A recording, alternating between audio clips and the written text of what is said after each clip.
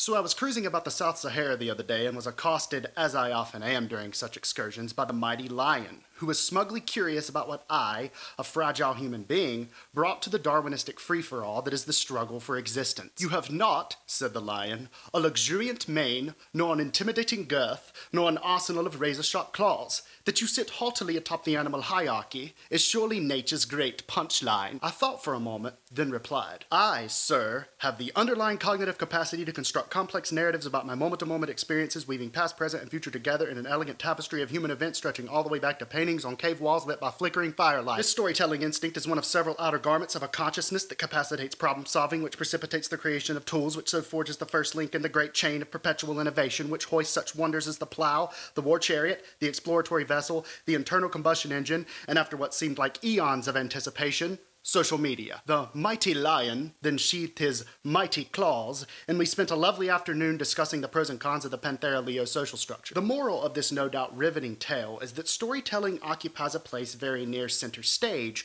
when it comes to activities that give meaning to our existence. And though the grand human narrative as told by social media frequently assaults our senses with the dull drone of monotony or the stale stench of the pissing contest, it can hardly be denied that storytelling, such as it often is the linchpin of this great 21st century paradigm shift. Facebook, Twitter, and the like did not turn us into ravenous storytellers so much as they revealed the Aesop that was inside us all along. With the ubiquitousness of narrative in mind, let us now turn to one of the soundscape's most instantly recognizable story songs, Harry Chapin's Cats in the Cradle. The song extends to us something very much like an invitation to turn the pages of the family photo album. As we listen to its first-person narrator/protagonist poignantly recount his failings as a father, we find vacant sleeves of plastic where photos of father-son memories should be, and we listen helplessly as themes of alienation, absence, and missed opportunity tear into the hull of that most titanic of responsibilities, parenthood. Concise as it is transparent, the narrator spins his tale with the yarn of the vernacular, making few to no attempts at poetry. We find none of the rich ambiguity we've seen in previous readings, but we also get to forego the time-consuming labor of unpacking the overstuffed luggage of literary obfuscation. The song makes up for, in heart, what it lacks in subtlety, however. And where practice is clear and apparent, theory can abound. But instead of stuffing a critical perspective into the corset of a thesis and ushering it hurriedly into the party for the proper introductions, the text, much like in a close reading, will guide and ground our insights as we brush away the dust of the particulars in pursuit of the universal. And so Cats in the Cradle will, to the extent that a single text can, help us lay bare the basic anatomy of narrative and provide us with a context for answering the following questions. What elements are required to turn a simple string of events into something we would recognize as a story? Why do we tell such stories? And why do we feel the need to reenact, through narrative, unpleasant, tragic, or horrifying events? Let's see what the first verse can teach us. My child arrived just the other day. He came to the world in the usual way, but there were planes to catch and bills to pay. He learned to walk while I was away, and he was talking for I knew it, and as he grew, he said, "I'm gonna be like you, Dad.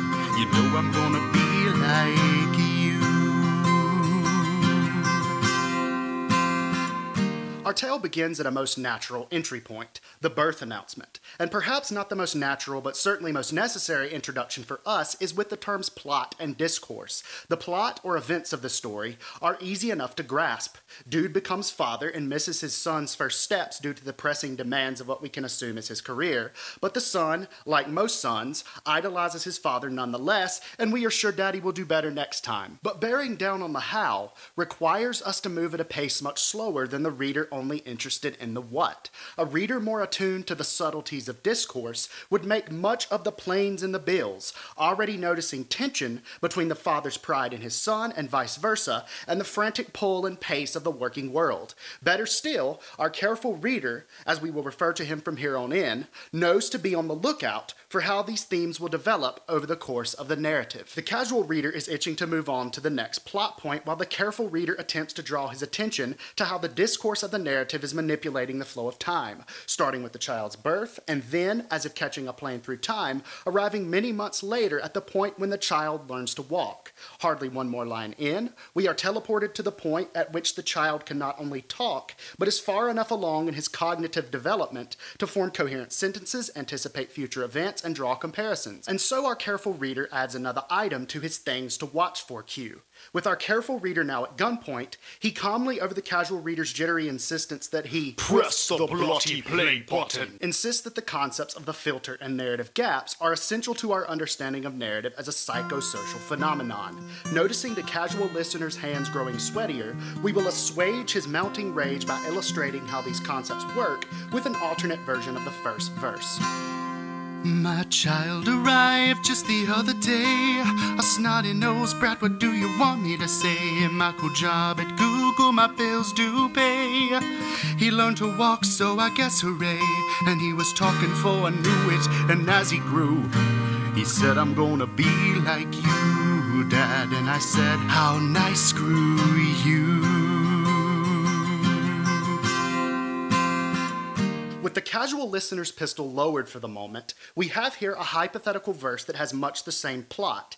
Dad's priorities are still questionable, to put it generously, and the son's still left clutching the sharp end of the broadsword. But the discourse is altogether different because the events are run through a different psychological filter. Because the father in our hypothetical verse is a more overtly terrible person, or perhaps just a more honest or self-aware version of the real narrator, his story sounds very different, though the events are much the same. He also fills in gaps with details that are just unimportant to the real narrator because we can clearly see that he intends, even at the start, to convey a story about absent-minded and well-intentioned abandonment. Thus, the real narrator doesn't invite us to strut with him down Silicon Valley or wherever his checks are written, because it's not relevant to the story he's trying to tell. The careful reader's things to watch for list forms early in the reading process because he's figured out the kind of filter our narrator is employing. What the narrator needs to say in order to serve his chosen themes, and the details he can leave unsaid because they simply have nothing to do with his purpose. Sensing our casual reader's palpable temptation to turn the pistol on himself, let's take a look at the chorus, verse, and then chorus again. And the cat's in the cradle and the silver spoon, little boy blue and the man in the moon. When you're coming home, Dad, I don't know when, but we'll get together then. You know we'll have a good time then.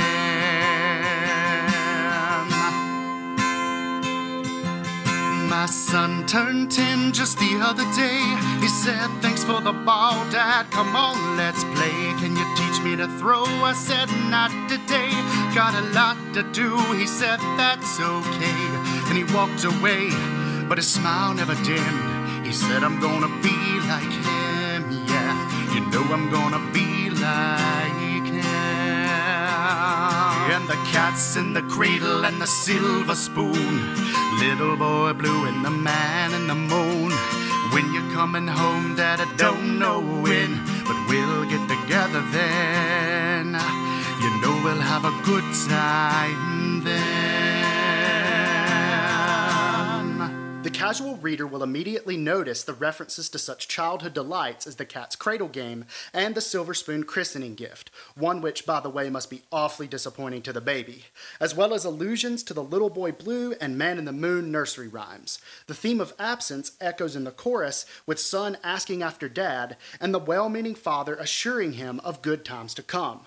Okay, ready for verse 2? Not quite. The careful reader and examiner of narrative discourse will ask how the references to childhood function within the text, arriving quickly at the conclusion that they encapsulate those special moments the father has missed while playing king of the corporate ladder, with the depressingly brief father-son exchange constituting, for all we know, the father's entire catalog of precious memories. But it's also worth looking at these references more symbolically. The silver spoon and nursery rhymes are tied closely to the idea of ritual. Silver spoons are given out of time-honored tradition, and nursery rhymes are often read and or quoted as a bedtime routine. Likewise, Cat's Cradle, like all games, is returned to again and again as a means to pass the time. Taken together, the time symbolism is clear, and these references start to sound less like fragments of a cliched childhood and more like an incantation meant to accelerate the hands on the clock.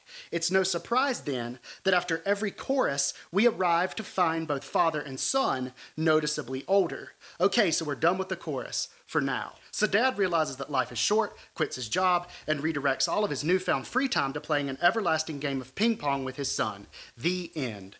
Oh, Hallmark movies, how you've spoiled us so.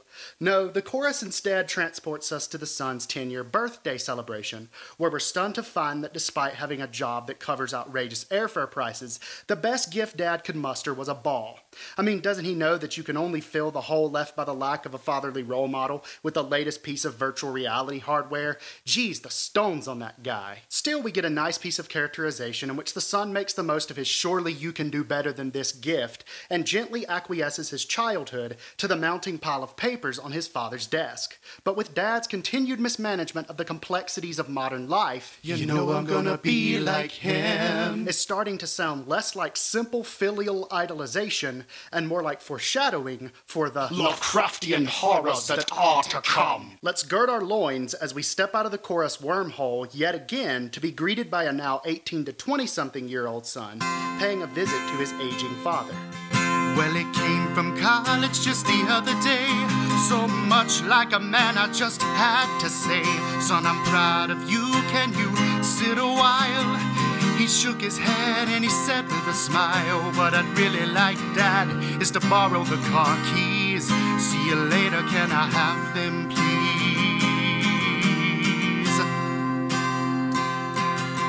And the cats and the cradle and the silver spoon, little boy blue and the man and the moon. When you're coming home, son, I don't know when, but we'll get together then, Dad. You know we'll have a good time then. With our willing suspension of disbelief allowing us to overlook why a college student needs to coax the car keys from his father with the ingratiating smile of a 16-year-old with a provisional driver's license, and the fact that the son says, "See you later," before he actually has the car keys, the casual pleasure reader will be thrilled to know that we've at last reached the, oh snap, he got what was coming to him part of the narrative. But what the casual reader might not have noticed is that the smile that never dimmed in verse 2 flashes its pearly whites here as well. This, our careful discourse-sensitive reader remarks, is called Motif, and it's important to note how the surrounding context imbues, like any good orthodontist, that smile with new power!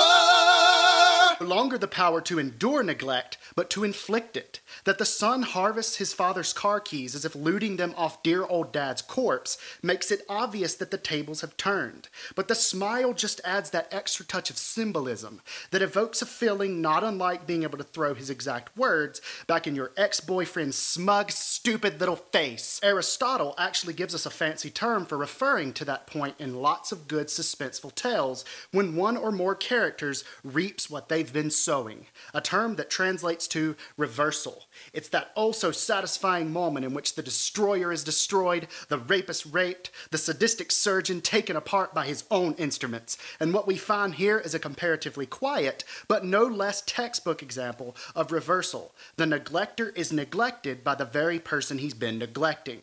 The reversal often, but does not necessarily, constitute the climax of the narrative, but I would argue that it certainly does here, since this is about as tense as things are going to get with this particular story. Our time machine chorus rattles to life yet again, albeit with one appropriate change. The father is now asking the son when he's coming home. The song's verbal motif, a miniature reenactment of the narrative's larger reversal.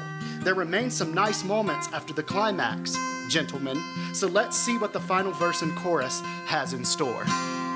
I've long since retired, my son's moved away. I called him up just the other day. I said, I'd like to see you if you don't mind. He said, I'd love to, Dad, if I could find the time. You see, the new job's a hassle and the kids have the flu, but it's sure nice talking to you, Dad. It's been nice talking to you.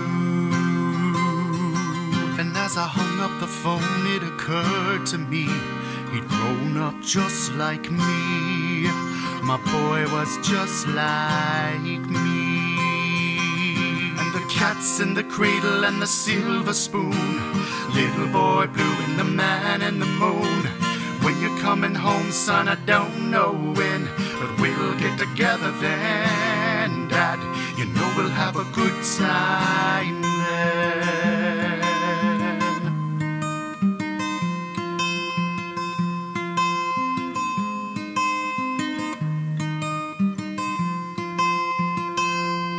The song's final verse and chorus in the story's denouement is really just the juncture at which the knowledge of our thick-skulled narrator has caught up with our own. That the son was just like the father, that dad's been modeling parental neglect like a nudist sporting the world's most flamboyant band-aid, was for us the revelation of the previous verse, though in Aristotelian terms, the revelation of the story is here. Oops, terribly sorry, here. Better late than never, I suppose. The Greeks realized ages ago that there was a peculiar pleasure to be derived from the tension of dramatic irony, from knowing more than the characters know. And it's a gratifying, if unsubtle moment here, if only because the song's verbal motif, one that it's been stuffing with the gunpowder of recontextualization over the course of the narrative, explodes with all the promised fanfare of bombs bursting in air. Before addressing the larger implications on narrative as a general human phenomenon, let me address a point that I've been holding off on until this guy left. I've touched on the fact that this whole "when you coming home" motif is one that is recontextualized repeatedly in the song, as are the nods to childhood, which is typical of language contained in the chorus of any song. But what relevance do these references and allusions bear on the narrative after verse 2, since it's hard to imagine even a 10-year-old casting a fleeting thought toward the nursery rhymes and silver spoons of his blanket-clutching days? Let's briefly break out the old Coke bottle close readers and have a crack at it, shall we? Let's start with the nursery rhymes, since they are the easiest to make sense of, and since I want to save all the profound-sounding stuff for the end of the paragraph. The nursery rhymes alluded to in the song are also nonsense verse, so we could surmise that the narrator is no longer invoking a bedtime routine, but assigning language to an increasingly nonsensical life, like the rantings of a madman written on an asylum wall. The silver spoon also takes on a particularly rich symbolic dimension when we tap into its wealth connotation. The father was able to give the son all the advantages of the silver spoon, and look where that's gotten him. Finally, the cat's cradle, or in airy academic terms, the imposition of a complex pattern on something that, at day's end, is nothing more than string, can function as an elegant metaphor for storytelling itself, the imposition of shape and significance on events that, without the tender, loving Bob Ross-like brushstrokes of human design, signify exactly nothing. So now that the song is over, the narrative accounted for, and our gun-toting casual reader dealt with, we turn now to the questions posed at the beginning of the video. What elements are required to turn a simple string of events into something we would recognize as a story? While Cats in the Cradle serves up a fully loaded baked potato of a narrative, all story elements need not show up to the table before the bovine banality of ordinary events can become the succulent steak of a good story. Still, some combination of the old elements is needed to send the signal that that glossy plastic-looking fruit is in fact edible. And no matter how painstakingly you select your ingredients, there's always going to be some pesky great aunt to complain about the garnishes, or some bratty third cousin who would just as soon eat a microwaved Hot Pocket. The story elements offer a sort of spice rack with which to flavor the day-in, day-out porridge of our lives, but we certainly don't have to empty the pantry into the pot to deliver on the promise of a captivating story. On the other hand, there's only so much you can omit before you're licking salt off the table. And you postmodern types are free even to leave out tension, if you're prepared for the consequences. More interesting to me is why we tell stories to begin with. Why do we seem to crave stories as both tellers and listeners? This is a question whose answer requires a context, and in the particular case of Cats in the Cradle's somber tale, the answer to number 2 just so happens to be the answer to number 3, our paradoxical need to reenact through narrative unpleasant, tragic, or horrifying events. While it would be quite the overstatement to claim that the events of the song are horrifying, we can label them tragic without the fear of raising too many Vulcan eyebrows. Put back in terms of the story, why does the father convey a series of events that are clearly painful to recall? Those highfalutin ancient Greeks come to our rescue yet again with the term catharsis, the notion that storytelling acts as a sort of release valve for those less savory emotions and desires. Yet we find something much more sophisticated than mere release in Cats in the Cradle. Remember way back in verse 1 when I, or rather my surrogate careful reader, remarked how the narrator was manipulating the flow of time?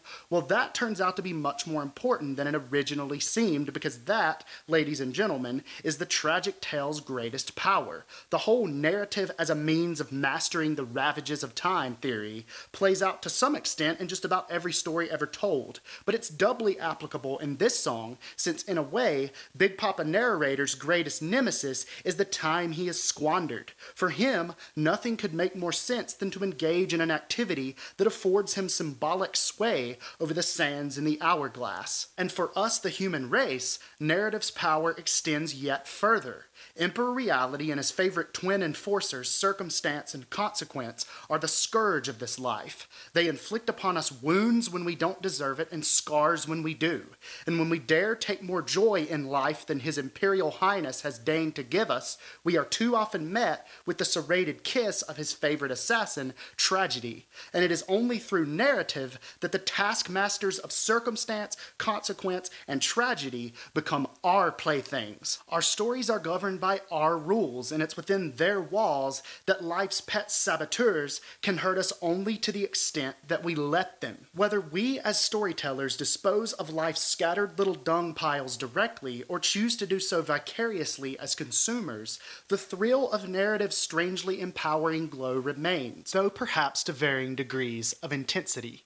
The kind of story found in Cats in the Cradle is a form of self-punishment, to be sure, but Big Papa punishes purposefully and instructively, allowing himself and us at least the solace of a lesson learned. Lessons learned are often small comfort when laid against the larger ruins of this life, but take what I give you, you spoiled little brat. That is all I have to say, but certainly not all that can be said about the wonders of narrative. What have I oversimplified, overcomplicated, or left out altogether?